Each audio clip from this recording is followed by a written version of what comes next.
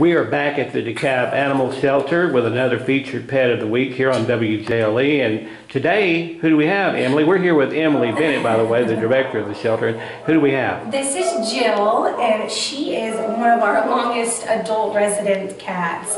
And she's actually one of our sponsored pets by our Friends of organization. She is a super sweet cat. She's been here for about 6 months now. So we have reduced her adoption fee to $40.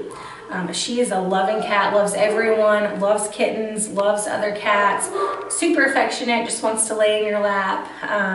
She has been fully vaccinated, spayed, microchipped, and she's up to date on everything. So she is ready to go to a home this Halloween.